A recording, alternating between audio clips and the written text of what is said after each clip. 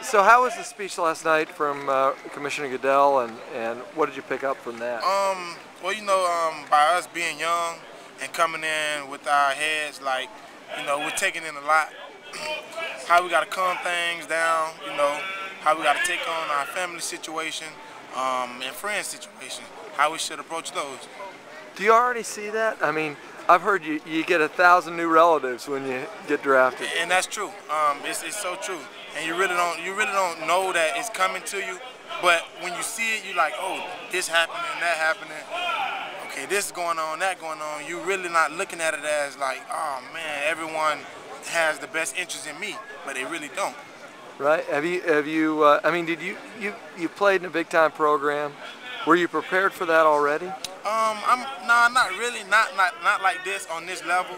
In college, you get game tickets and this and that. But now is everyone wants this, everyone wants that. You just got to know how to control yourself and have a no man. And I'm have my mom as my no man. If you need anything, call my mama, and I'm gonna have her, direct and tell them she why can I be can't bad do cop. She gonna be bad cop. She gonna play that. How do you think Tim Tebow's going to do adjusting to the NFL? Great. A lot of people don't know that he's a hard worker. He's dedicated to whatever he do, and I know that he's going to do great in the NFL. Yeah. What do you think people don't know about him? His personality. He got a little sense of humor behind all that Superman and all that. He got a little sense of humor behind him, and a lot of people don't know that. But as the Broncos get that great player, and they'll start seeing more of him.